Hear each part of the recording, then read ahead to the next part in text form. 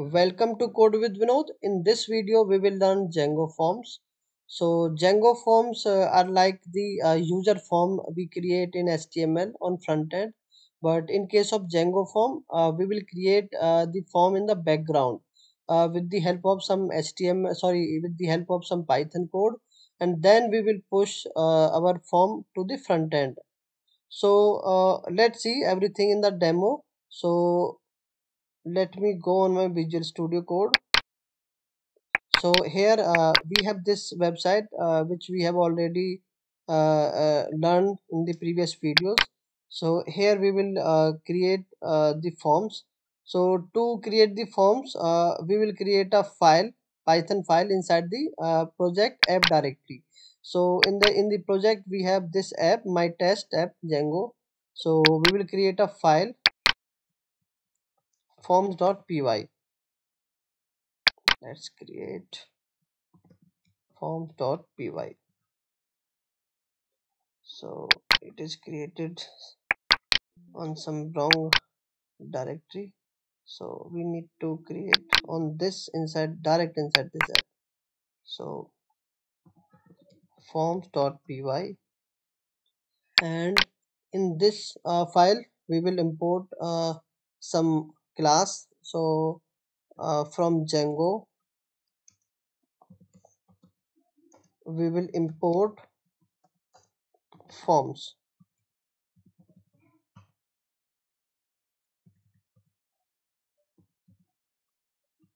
and then we will create a class. So here we will create forms using two ways. First ways we can create our forms uh, newly as a models. So we can create our own field like name, class, and roll number for student table. So we can create our own field, and second way is we can map our model directly with the form. So we can use the any models fields, or we can say any table fields inside our forms. So we will see about the ways. So let me first use my means first ways. Let's say we will create a class my data, let's say. So here we will inherit this class forms.form, and then let's say my name is equal to, so in the model we use models dot field name, and in the forms we will use forms dot field name. Let's say I'm taking the character field, and I'm taking the length like 20, name, and I'm taking, let's say, address, and forms dot, let's say, taking the character field again, and length I'm taking, let's say, 200. So we have created our form my data. So let's see how we will use this form on a front end. So let me copy this, and inside the views.py file we will import this form from dot forms, import our form name, and inside this HTML we can pass our form like form, then form name, and then control S, save it, and let's go on front end. So in the front end, so this is our website. So let's go again and start the server. So let me make it some, minimize this, and then let me adjust on screen our Visual Studio Code, and then restart the server using Python manage.py, run server, and refresh the page. So this is some text file is there only, but how we can get the form? So we need to use this form on front end as well. So now from the backend we have pushed the form, and now one step is required. We have to use this form here. So we will use, let's say, form method. We will use, let's say, post method, and then we will use our form like this form. So this curly braces, it's a kind of uh, template. We will call it ginger templating. And also we will use one thing. So let me save it, and let's check on front end. So now we are able to get our form, and we will give some button. Let's say button type is equal to, let's say I'm taking submit button, then submit.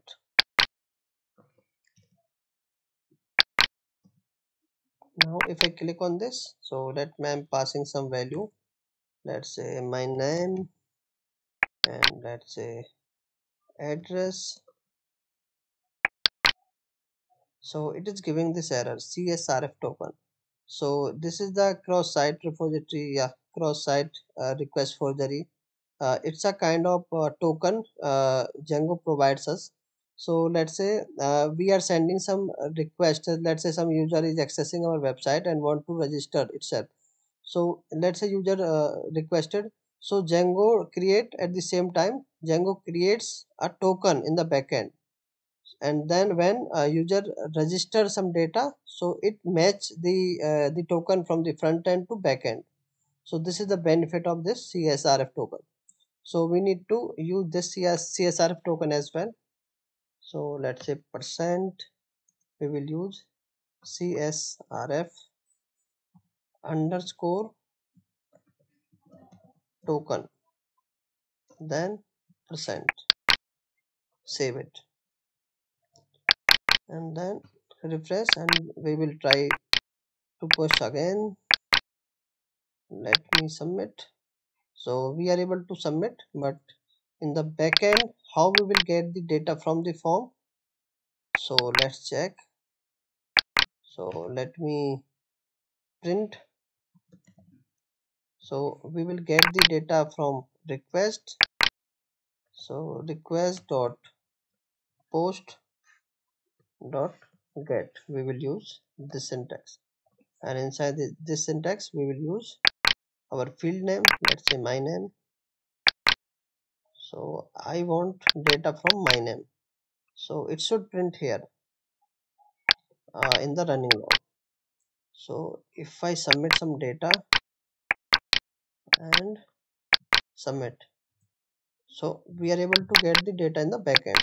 So now we will use how we can get this data, and we can submit this data to the our database. So for this we will use model form. So let's say we have created a model which is student. So we will use model base form. So from dot model we will import our model,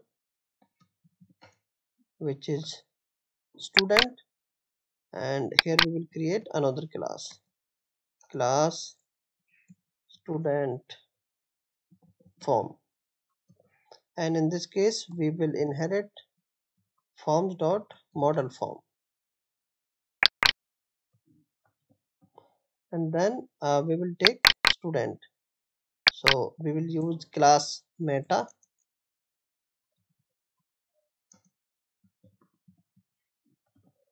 and then model, which model we are using, student model,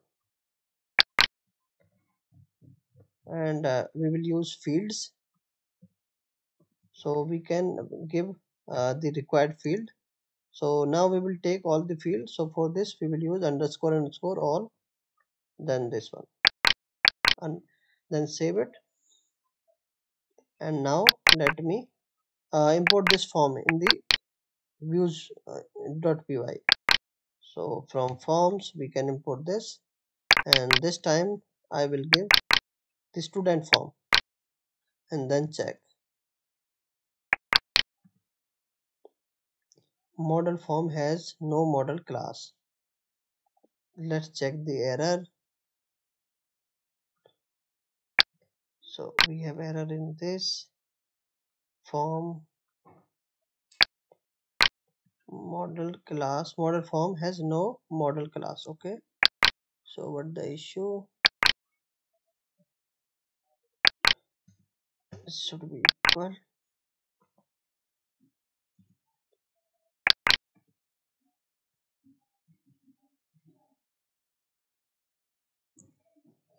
And we will check model is correct, class meta.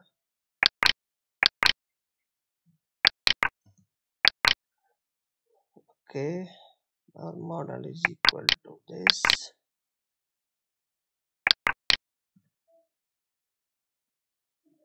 And what is the issue on terminal? Let's restart the server. So from student needs updating. Okay, so we will use fields.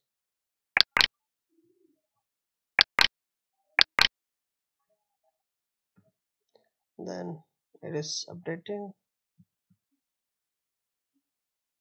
So now let's come on front end. So now we are able to get the student data, name, class name and roll number. So let me show you. So it is getting the data, sorry, field name from this model. And now we will try to submit. So first we will get the data, but in the field name we will change. So field name is name. So first we will check to get the data in the running log. So save it, and let's say I'm giving some another name, and then roll number I'm giving something, and now we are able to get the data. So how we will submit it? So first we will import our model. So no need to import the model in this case. So first we will check the request type. So if request dot method, so request dot method is equal to, let's say, post. If request is post, otherwise let's say if user is refreshing the page, so by default the request type method would be get. So else if method is get, then we will let me remove this print, then we will return the HTML page like this, HTML page with form, this page. If user is submitting something, then we will submit the data. So here we will check the form type. Let's say form is equal to, in the student form we will use inside the form request dot post, request dot post method we will like to get this data directly inside the form. So using this syntax request dot post, for form will get all the entered data inside the form, and then we will check if form, we will copy this variable, so we can give any name here. So form dot, we will check dot is valid. If form is valid, then form dot save. This is simple thing to save the data. We no need to get the models or any table. So automatically form is mapped with table, so it will save all the data which contains the request dot post method. Then in case let's say our form is saved, So we want to redirect on other page. So we will see in the next video how we will redirect. So let me save it, and let's save some data, and 33. If I submit this, so what is the error? Didn't return the HTTP response. So it should require to return something. So if I return, so return HTTP response, we can return some response, or we can return some page. Let's say we can navigate on some page as well. So uh, data submitted, we can give any message. So let me save it, refresh, and let's push some data. If I click on submit, so data is submitted. So let's check where is data. So let me copy this URL and open our admin page. So this is our admin, and inside the student table, let's say if I check this record, so we have submitted this record. So thanks for watching. In the next video tutorial we will see how we will redirect on another page. So thank you.